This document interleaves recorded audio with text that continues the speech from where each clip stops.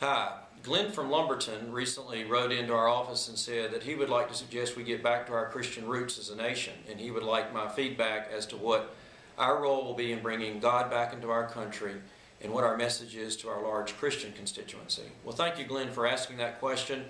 And as we begin a new year and think recently about the holidays, we realize that indeed so many of the values we have today that our founding fathers expressed show our deep roots in our faith in American history. In fact, here in Washington, Randy Forbes of Virginia and I co-chair the Congressional Prayer Caucus.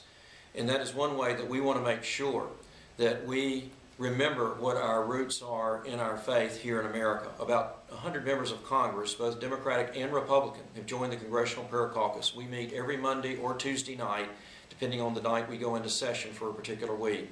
We step across the hall into room 219, right across from the chamber of the U.S. House, leave political labels and ideologies at the door, and come together to pray, much like Solomon did in the Old Testament, just to pray for wisdom, that we do the right thing, and that we remember that we are one nation under God.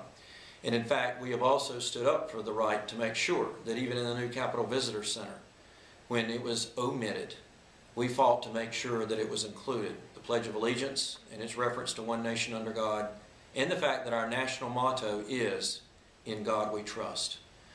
Thank you so much for contacting our office. We do want to stand strong for the power of faith, because you know the true source of power is not found in the halls of Congress or in the Oval Office of the West Wing or in the chambers of the Supreme Court, but is found as we look to God in prayer for His strength and His wisdom.